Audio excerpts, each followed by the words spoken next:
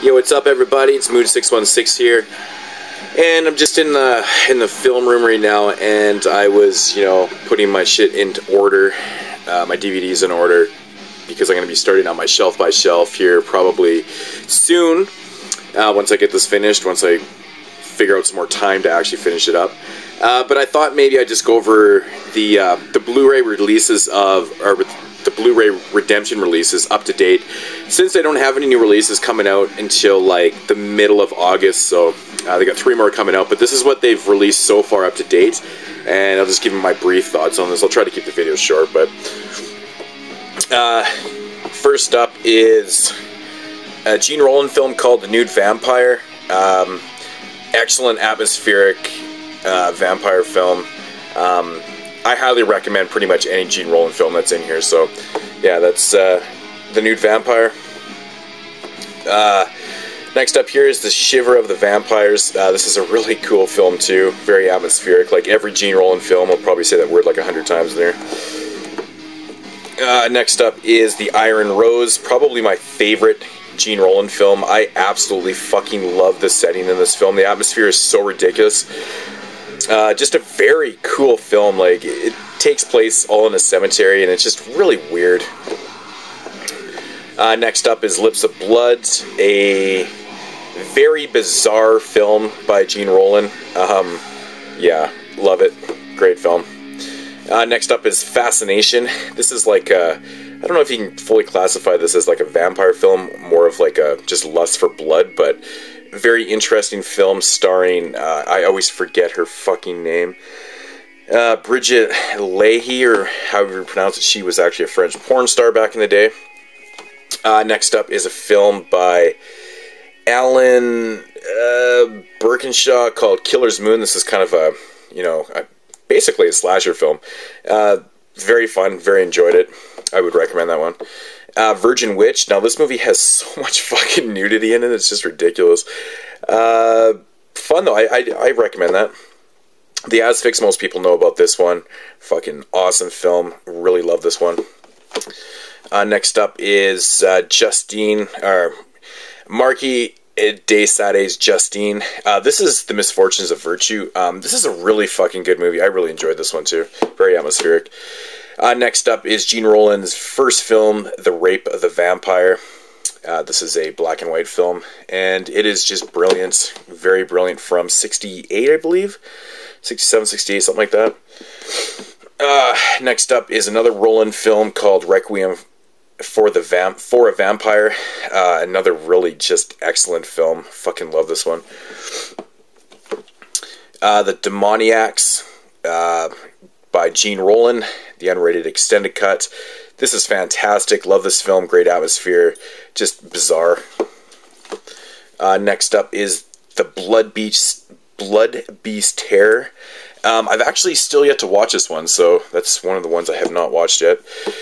Next up is Burke and Hare. This is kind of like a comical, version of the, the morbid Burke and Hare story about the grave robbers, basically selling off bodies to get some cash and stuff. I really enjoyed it. I thought it was fun. Black Magic Rights. This is probably the only redemption release I have yet to actually enjoy. This one was really bizarre. It had pretty cool, I guess, atmosphere going on in it, but you know what? Overall, it was just weird and didn't really make a lot of sense. But yeah, it fell flat though. Next up is A Living Dead Girl. This is kind of like a zombie vampire film. It's really fucking weird. Probably the goriest out of all the Gene Roland films, to be honest, but I highly recommend this one. Very cool film. Another Gene Roland film, Two Orphan Vampires. Excellent film. Love this one. Mario Bava's Hatchet for the Honeymoon. Fun. I mean, I'm a huge Mario Bava fan. I've really not disliked anything that he's done, so... But, yeah, this one's a very cool film. Next up is Gene Roland's Zombie Lake. Just a fucking cheesy-ass, really low-budget fucking zombie film by Gene Roland. If this is one of the only Gene Roland films you've ever seen, don't judge it by this, because his vampire films, his older films, are nothing like this one. This is fun, though. I enjoy it. It's for what it is. Jess Franco's Oasis of the Zombies. Not really the best zombie film in the world, but I highly enjoy it, though, for what it is. You know, I wish there was more zombie action in that one, to be honest. Jess Franco's Female Vampire. This is an excellent film. Yeah, and it's got the alternate version of Erotic Kill on here, too, which is very cool. Jess Franco's Exorcism. This is also includes the alternate version of Demoniac. Very, very fucking great. Jess Franco's always hit and miss, but the ones that they're putting on Redemption are really good films. In my opinion, of course, Pete Walker film, House of Whipcord. Fucking fantastic. Love Pete Walker. I wish they'd put the rest of them out on Blu-ray, too. Another Pete Walker film, Schizo. This is a very cool slasher film. Fucking love it. Die, Screamin' Marianne. This one's pretty good. I wouldn't like say this is like probably, you know, like this isn't like the craziest movie ever, but you know, it's probably my least favorite out of the Pete Walker films. Next up is The Comeback. Love this movie. Not too keen on this cover art though, to be honest. But very, very cool film about a guy that's trying to make a comeback in the music business and some shit goes down. Very cool film though. Very cool film. Night of the Hunted, another Gene Roland film starring her again. Can never say her name properly. Night of the Hunted. This is probably one of my least favorite Gene Roland films, but I still really do enjoy it. It's got a really weird premise about this girl at the beginning of the film is found. She has like really no memory of where she's from. She's basically escaped like this facility where they're doing tests on these people that have been infected by, you know, some shit. So I don't know. It's interesting, but it's not the greatest. Next up is Grapes of Death. This is probably, I mean, this is right up there with Iron Rose for me, for my favorite Gene Roland film. This is fucking amazing. Love this movie about people that are getting infected by this wine and shit. Very, very fucking cool film. Next up is a Sergio Greco film called The Sinful Nuns of St. Valentine. This one had a lot of promise. Nunsploitation films are very hit and miss with me. This one was pretty much no exception. I was kind of, you know, I liked it and I didn't like it, and I found it kind of dragged on towards the end. It wasn't really the greatest, but it was still enjoyable for what it was. And next up is Enzo G. Casarelli's Cold Eyes of Fear. I love Enzo G. Casarelli. He's done really fucking cool films.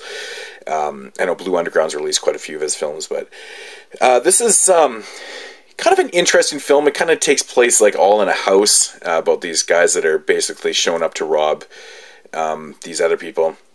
Like I said, I'm not going to get into the plots of these films, but it's decent. It's not the greatest Casarelli film, but for what it is, it was still enjoyable. So yeah, so that's the Redemption releases. They of course are all numbered here. You'll see them, but you'll see number 13 is missing. That is because the owner of Redemption is apparently superstitious and is still waiting to find the right film to put out as number 13. So they're all the way to number 31, and I know there's 3 more coming out, and I believe that they are all Jess Franco films, I believe so, which is very cool. This is not the home for these Blu-rays. This is just on an empty shelf right now, where I've got DVDs stacked up everywhere, which I'm still trying to get into order, but I thought I'd do this film, yeah, that's what we're calling this, do this video just quickly if you're interested in the Redemption line like I am. I really, really enjoy these fucking movies. They're awesome. I highly recommend them, and yeah, Mood616, thanks for watching, and subscribe and leave comments if you know anything about these films, or if you're a big, huge-ass Gene Roland fan like I am. So, anyways,